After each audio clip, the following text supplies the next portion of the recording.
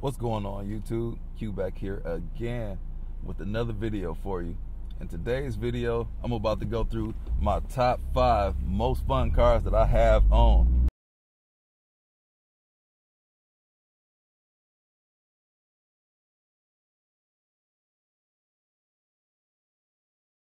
Spoiler alert, I'm driving one of them right now. So, what's my criteria for a fun car? So for me, my car's got to be fun on the street and on the track. So that's how I'm ranking them. Fun on the street, fun on the track, just everyday commute. Because my cars are basically daily drivers, commuter cars, but they are also fun as well. So that's how I'm going to rank that. So keep that in mind. But before we jump into this list, don't forget to like, comment, subscribe, hit the bell, browse the channel. Let's jump into it.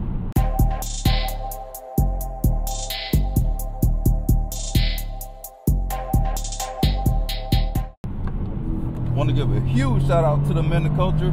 So we got Race Car Friends, Hunter Gang Nate, and Blueprint 1LE. So go check out their channels on the feature section of my channel. So I'll actually be linking up with those guys in a couple videos, so stay tuned for that. So let me start off this list. So this is going to be straight to the point, short and sweet.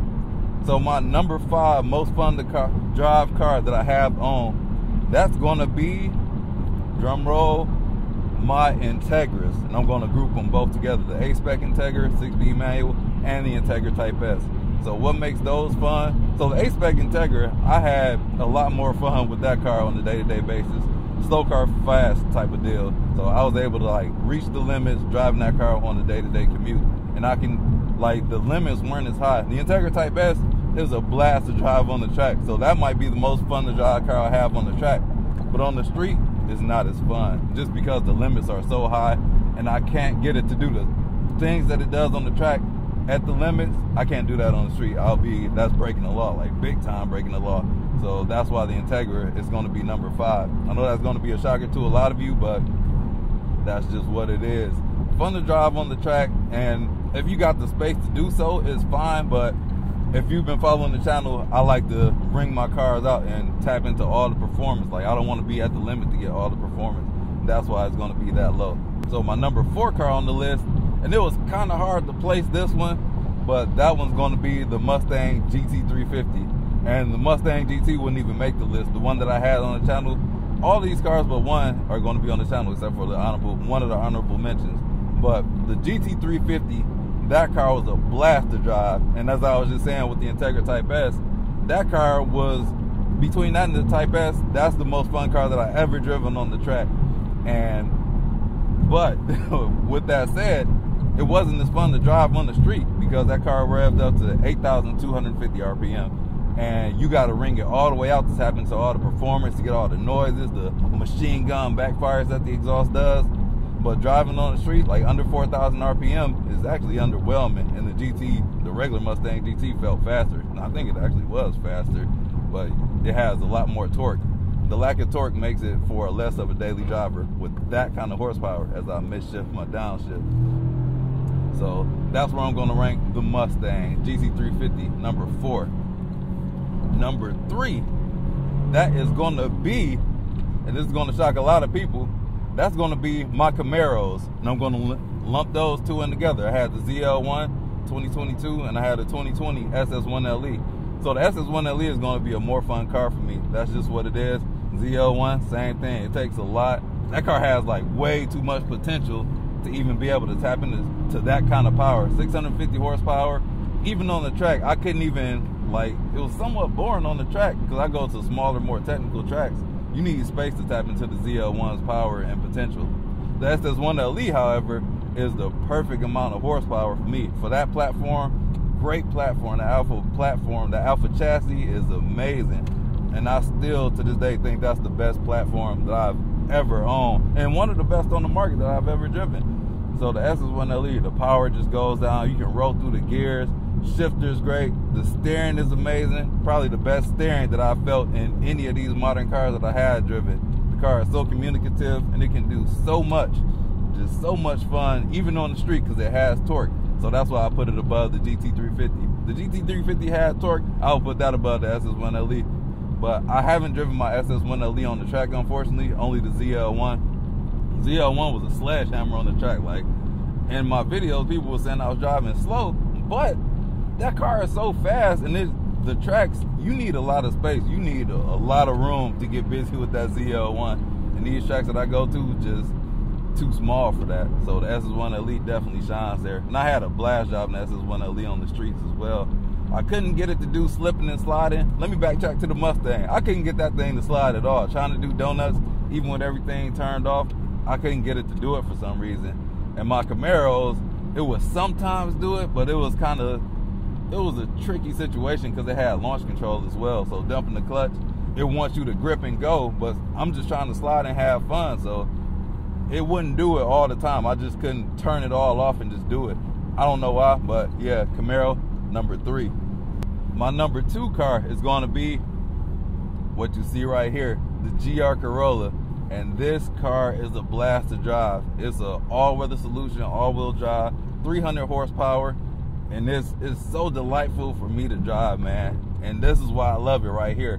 So unlike the GT350, I can rev through the power band on the street. Like, this is a very streetable car. God, I gotta blur you out. But it's a very streetable car, much fun on the street, and I can just roll through all these gears, go to red line. This is what I love. I love going. I like a high revving engine, but I like to be able to do it on a streetable basis, because like the GT350, second gear I'm at 80 miles per hour. This car I'm at like 40 something, so I can do it, or actually 50 something, but I can shift in the third and just like normal driving and get my thrills, man. And then it's all-wheel drive. I'm here in Michigan. It snowed just actually not too long ago, so I can actually drive this in the snow. I know y'all, a lot of y'all checked out the videos. If you're here for the GR Corolla, you checked out the videos where I got to drive it in the snow. It was a blast to drive. Got a handbrake, gotta love that. You can have fun. You can turn all of the traction control off, the stability control. It'll let you slide. It's a little bit finicky, but you can still do it, and you can get the rear end to swing out on here, and that's what I love about it. Let me bang this turn right here. You can even do it on, like, I can do that on the public roads here. Like, you can't do that with the rest of those cars, man. And that's a knock on the Integra for not having one of these. But handbrakes, gotta have the handbrakes. And this car is just built like a tank, man. So solid. It is cheap on the inside, but this is all about the thrills. And I'm shocked more people don't love these. Like, if you want a more fun car, especially for the price point, this has got to be in that conversation. Now, these are hard to get, and you might have to face some markups, but it is well worth it, man. Don't overpay. Don't sell the farm on trying to get one of these. But if you get one of these at the right price, this car is a great one to drive. Since I'm in it, about to demonstrate it for just a minute, it's a little bit biased. All through the gears. I can just go through all these gears. Those other cars, I can't go through my gears like that, man. That's jail time. But you can do this on the street. There's a lot of different ways to have fun with this GR Corolla. And unfortunately on the track, that's one of the, it's fun on the track, but what it does at the limit is kind of weird, even with everything turned off. It starts to rotate, but then it'll want to grip. That's in its first nature. It's more of a drifting. If you use a handbrake, you can get it to do more drifty things on the track, but on the street, it's gotta be top, hands down, the most fun car that I've had on the street. It just grips. I just wish it were a little bit more playful with the rear end, but there is a modification that I'm thinking about doing where you can change the way that the differentials work. It'll actually allow drift mode, so I'm thinking about that, but I'm still reading about it. So yeah, GR Corolla number 2. Let's get to some honorable mentions. And this car, it wasn't even on the channel because I had this a while ago. Actually, I'm gonna name a couple of them. Pontiac G8 GT, so automatic, but it's off the list. If it was a manual with the GXP, that'll probably be my top one because I love a manual sedan. And then we also got my E39 M5. That car was a sledgehammer, but it had the perfect amount of horsepower, so you can actually utilize a lot of that, but it was just heavy. And then I also got my, let me see what I'm gonna put next, and this is all in order. Honorable mentions, that is. I'll put my Infiniti G35S. The S was for saucing, because that car did a lot of things right. it had a high rev line, like 7,000. So this was a 2007 Infiniti G35S, manual transmission, of course, and that car was fun to drive. Like, I wasn't into driving like this, so it probably would be higher had I like taken it to the track or had more skills like I do now. But that car was just a great daily to drive on the street, and I imagine it'll be the same on the track. But it's kind of old right now. Most of my cars are newish. And then the last honorable mention, that's going to be the 2016 Ford Fiesta ST that I had. That car, the same recipe as the A-Spec Integra, but the Integra is just so much nicer. The Fiesta should have been on this list, but the Integra knocked it out because that car is more the same. Extremely light, highly tossable, very capable, just fun to drive, and economical all at the same time, while being fun on the track. Like, it'll also rotate, as this person does some Detroit things around here. And this ain't even Detroit right here. People in Detroit drive better than that. I don't know which person from. We got to see what they look like. But let me get to the #1 car, my most fun car to drive, and that's going to be my 2021 BMW M2 Competition. Yes, that car stands on, but why are they stopping? That car stands on business, and that, it hurt me to sell that car. I essentially sold that car to get this because it was a good opportunity. But I loved my M2 Competition. I did not want to sell it. I had a bet with the MOC that car would do numbers. And unfortunately for me, it didn't do numbers. I had huge plans for that. I planned on adding the power.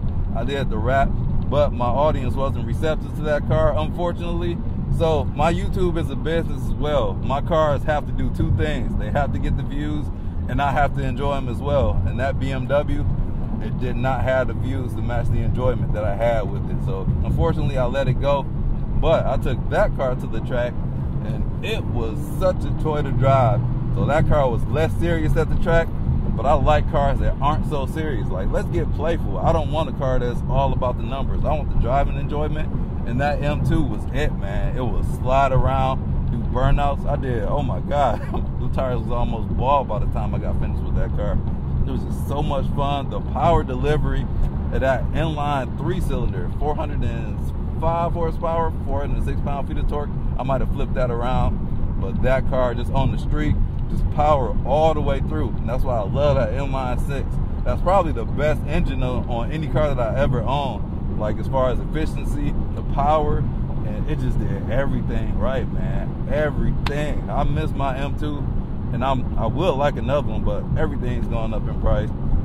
And then the audience wasn't there for the car, but just on the streets and the parking lots, I just had so much fun on and off cameras. Hated to see that car go, but I had to make a move because the views weren't there, unfortunately. And my YouTube is a business, and that was a business choice that I had like tunes coming up for the whatever it's called, that bearing, so my engine doesn't grenade itself. I was in talks with a short shifter, but the attention just wasn't there for it, unfortunately. But maybe the new M2 in the future, I don't know, man. I ain't about to do that again because that cost me a lot of money for no return at all. But I enjoyed that car. And fun fact, the best car that I've driven overall was the M2 CS. After I drove that, I'm like, oh man, it's something better than this M2. I want that M2 CS, but the prices are asinine on that. So no M2 CS for me, not until they come down in price. But that car was even more powerful, more comfortable, was just, oh my God, perfection. I love that car. But I probably will not buy one for the channel. Not for y'all, but I'll buy one for myself personally. They do a lot right with that. Out of all my 27 cars, that's how I rank the most fun to drive cars. Now, that's going to be a difference from my favorite cars. My favorite cars, the list is all different. So I'll make that list at a later date if this video does all right. But my favorite cars are completely different from what my most fun to drive cars is. So some of these cars I wouldn't even buy again. Some cars I'm looking at actually right now as we speak. So I'm looking into those cars, but I don't know, man. Y'all know how I do. Every year I try and get something new. I'm trying to hold on to what I got, but that bug is just there. But I'm gonna leave y'all with that. Hope y'all enjoyed this video. If you got questions, you know what to do. Drop a comment. And like that, I'm Q checking out. Like, comment, subscribe, hit the bell, browse the channel. Now I'll catch you in the next video. Peace out.